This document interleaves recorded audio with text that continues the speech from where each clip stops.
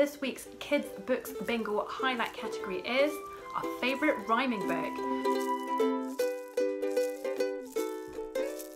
Hi everyone, it's Jenny here from The Bear and the Fox. I am hosting a summer reading challenge together with my lovely friend Amanda from Books and Pieces.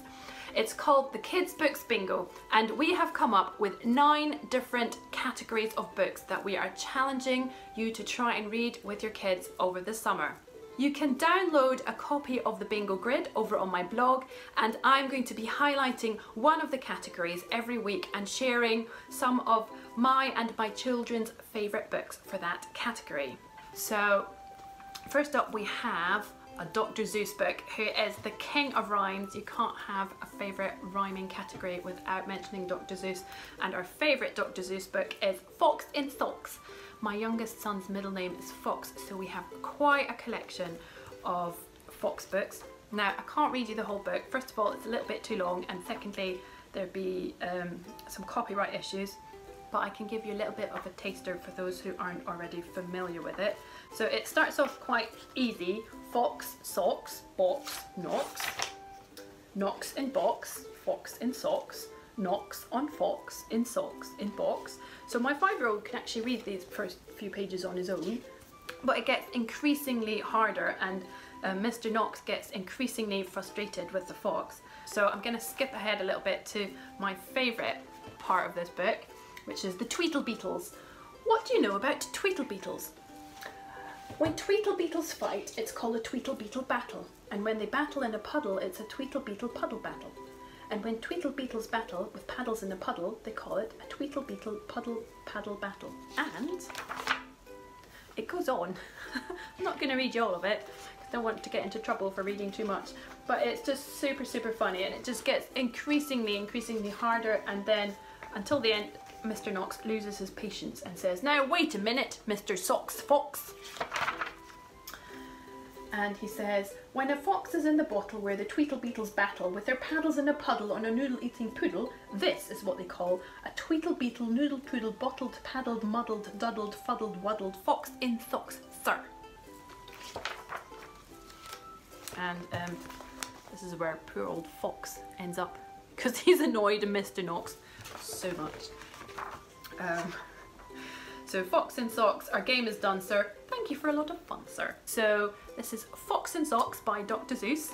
Our next rhyming favourite is Pants. My 5-year-old really loves this because when you're 5, everything with pants is funny. And it is quite a funny book. Some great rhymes.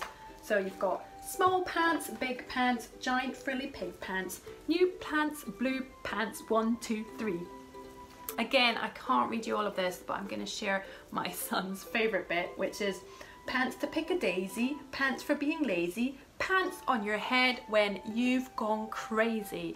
And earlier this year for World Book Day, my 5-year-old went to school with a pair of pants on his head because this is his favourite page from the Pants rhyming book. So if you have any pants loving kids, I absolutely promise they will love this book.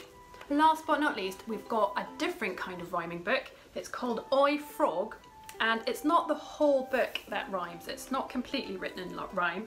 So there's a bit of a conversation at the beginning, and there's this cat who says, "Oi Frog, sit on a log," said the cat. And the frog doesn't want to sit on a log because the log gives him splinters in his bottom. But the cat says frogs have to sit on logs.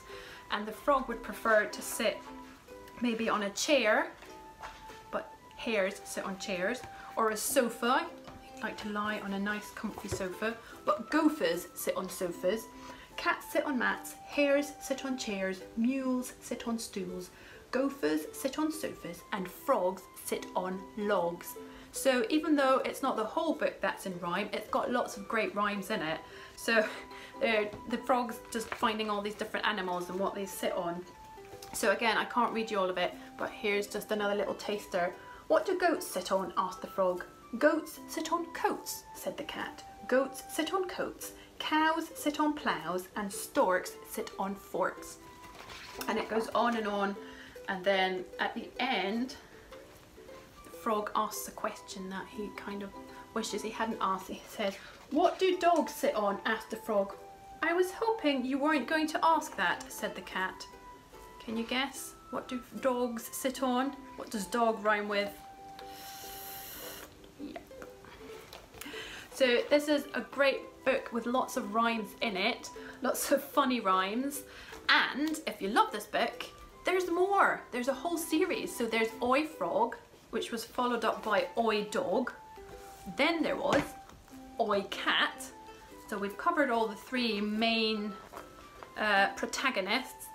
Then there was Oi Duck-billed Platypus, because what on earth does duck-billed platypus rhyme with? And there's another new one out as well, which we don't have, which is Oi Puppies. So if you love Oi Frog, there's plenty there in the series to keep you going. So those were our choices for a favourite rhyming book. I would love to hear what you've been reading too. You can leave me a comment over on my blog, and you can also find me on Instagram and Twitter under Bear and Fox blog and share what you're reading with me there. So happy reading, and I will see you next time. Bye!